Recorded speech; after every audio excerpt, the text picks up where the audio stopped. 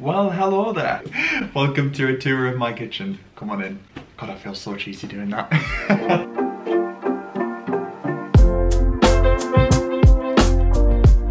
Hello and welcome to a tour of my kitchen. I'm so excited to have you here. If you are a returning viewer or if you're new and you've just clicked on this video, hi, my name's Luke and this is my kitchen. This was quite a requested video, so I thought I would film a little tour of our kitchen. Now, a bit of context if you are new here. I live here with my best friend. I've lived with her for 4 years in this flat. We moved in 2019 in the summer. This kitchen is a rental kitchen, so we don't own this flat. I live in southwest London in a tiny little cluster of a borough called Lambeth. And yeah, it's by no means a small kitchen or a bad kitchen, but there is a lot that we would change.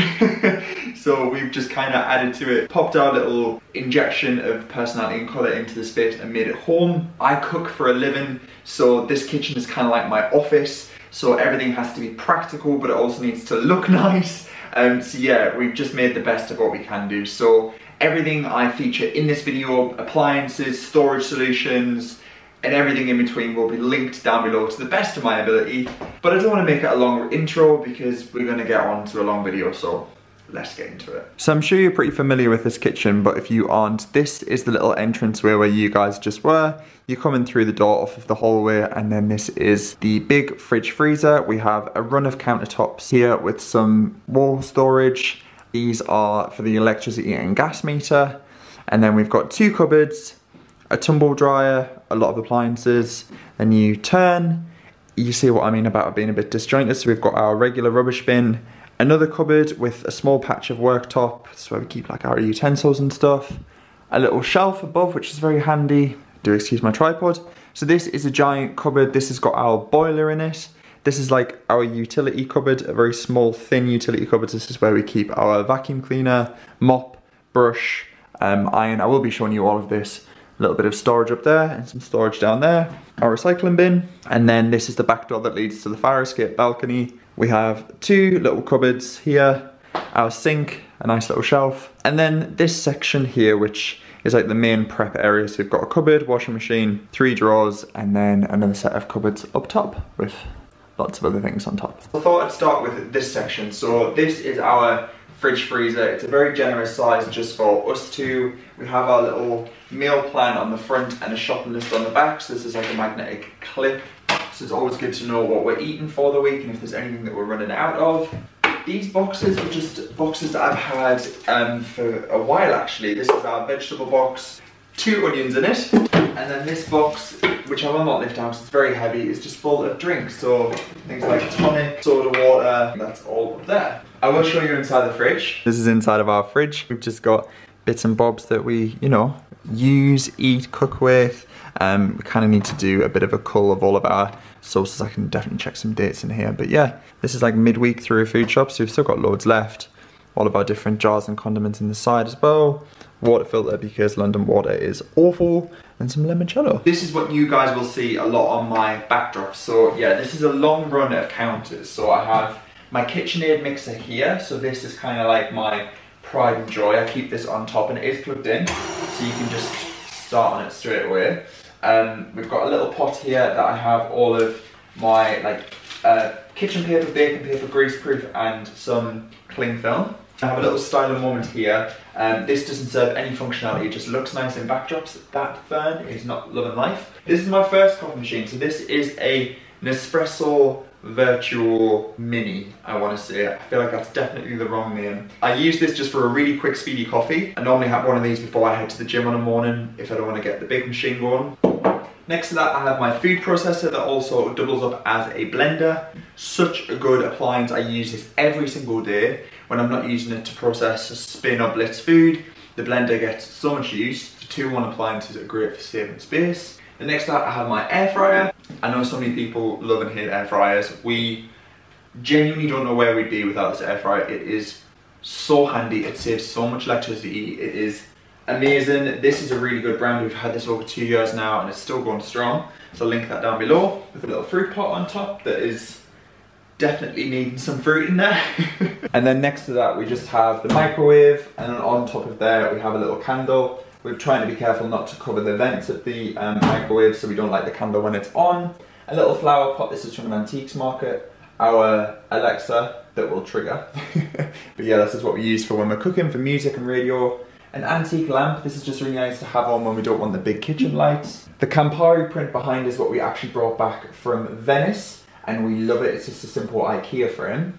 And then next to that we actually have a menu that I framed from a supper club that I attended. It says crudités, tart and fondant. And then 2 vintage prints behind of some honeysuckle and some ivy. We also have the tumble dryer here as well. This is just a really bog standard tumble dryer. This was an empty space when we moved in. I don't know why they didn't put more kitchen cabinets here, but they just didn't. So yeah, we filled it with a tumble dryer. We don't use it that often, but it's kind of good for like bed linens, especially in winter when you can't air dry things.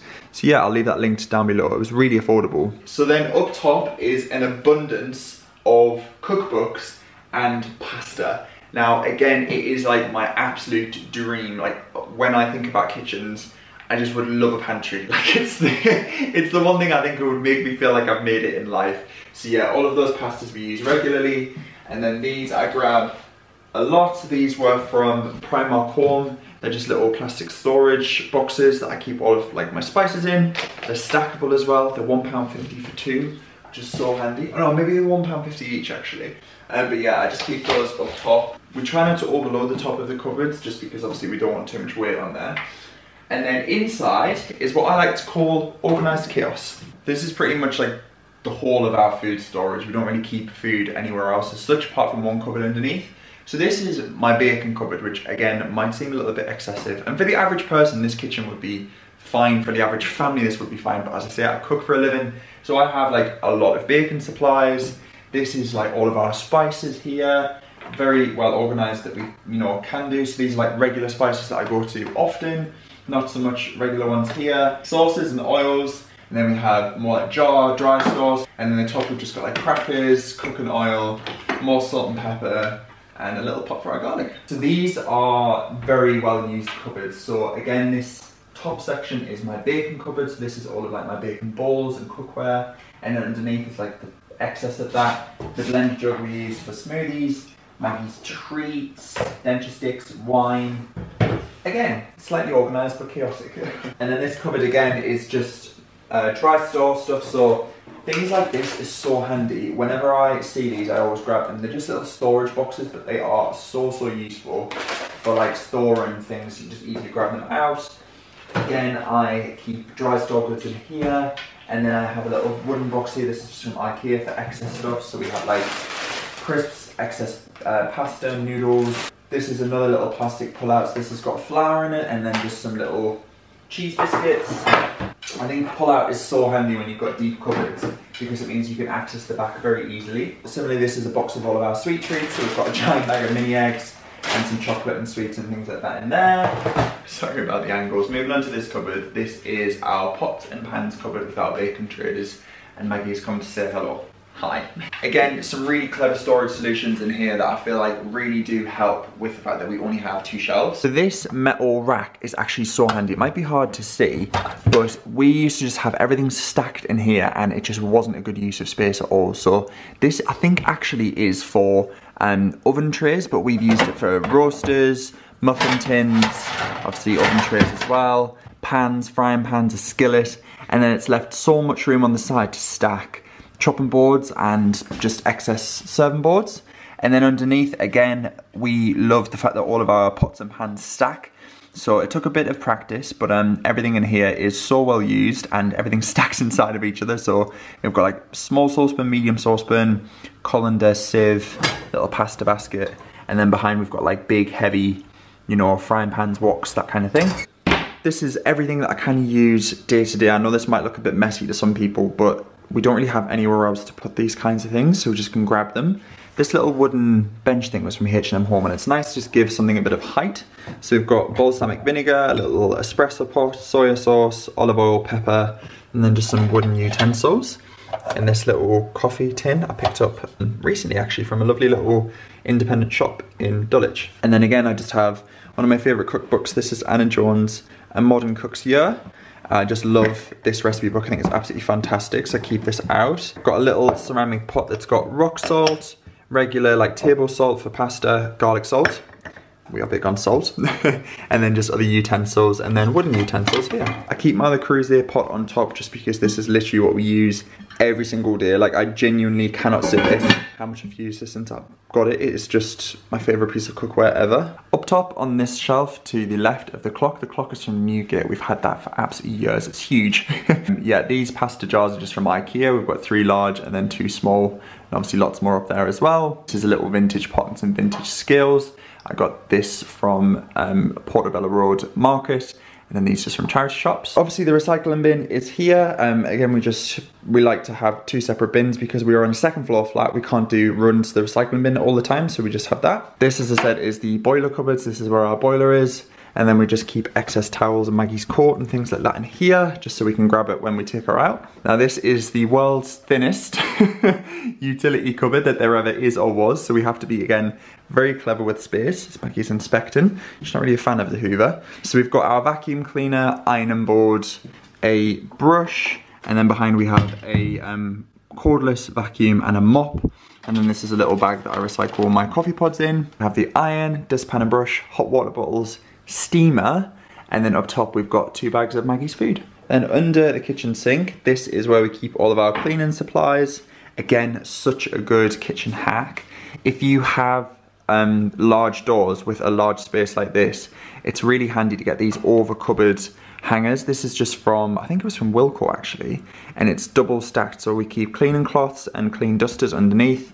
And then I've just got things like chrome cleaner, laundry detergent, glass cleaner and surface spray. And then yeah, this is everything underneath. So this is our little medical box with medicine, Maggie's joint supplements and all of Maggie's things, more cleaning supplies, laundry supplies, a giant roll of kitchen roll, and then just excess bits and bobs. So this is the washing machine. Not really much to say about it. It was just the one that came, actually no, it's not the one that came with the flat. The one that came with the flat actually set on fire, which was very scary. So we have had this one for about 3 years. It's not the biggest, but it's absolutely fine, does the job. So this is the Sage Barista Express Impress coffee machine. If you are in the US, Sage actually will be named as Breville. I bought my very first ever Sage coffee machine as a Christmas present to myself back in 2019, just before the pandemic, and I was so thankful to myself because when coffee shops were closed for so long, it still meant that we could have good coffee at home.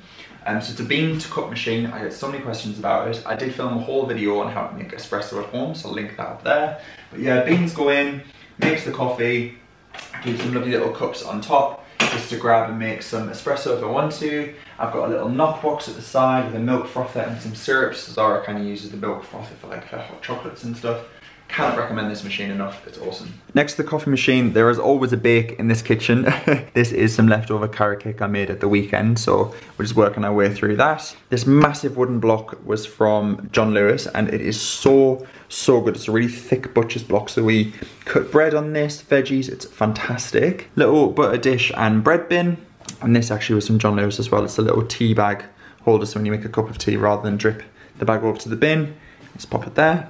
And then this is our Catleugh toaster. It is the Dualit dupe. I think these are, they're from Cookworks and I got them in Argos. I think combined total is like £60. They are chrome, stainless steel, really good to be fair. You know, a fraction of the cost of Dualit. I think Dualit are so much better, but I mean, for the cost, you can't complain, so yeah. These are the double cupboards above. And again, it's kind of like somewhat organized, somewhat chaotic.